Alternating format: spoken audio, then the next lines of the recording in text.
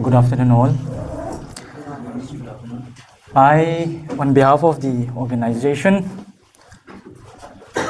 would like to welcome you all on this special press conference against the Meiteis ACADEMINOCIDE.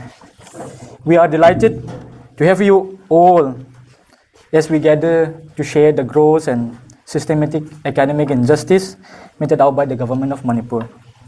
Today's press conference is rather an opportunity for us to provide insight, details, and engage in meaningful dialogue. And also, we also appreciate our friends from media and near and dear ones, because your role is pivotal in communicating information to the public.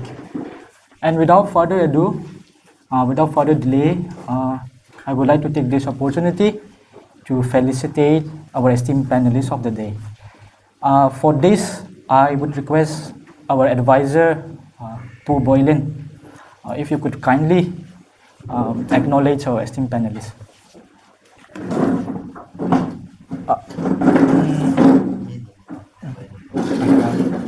First, our esteemed panelists would be Dr. T.S. Haukip, the founding president of World Kuki Intellectual Council. Sir, if you could kindly please stand on your feet.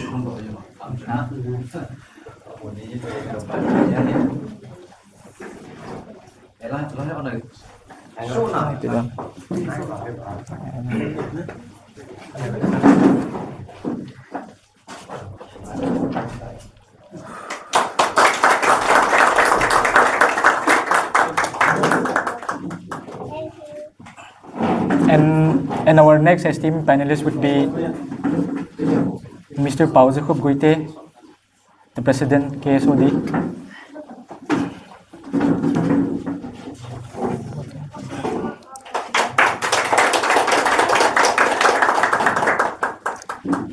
And our general secretary, Mr. Sailin Mang.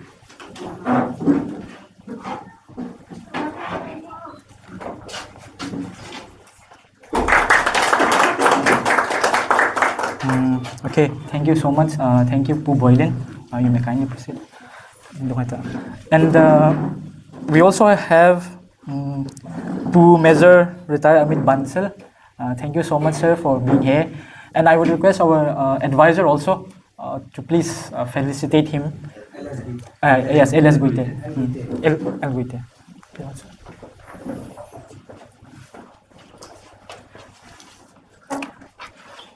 Congratulations, sir. Thank you, Pu advisor, and thank you. Yeah, thank you so much.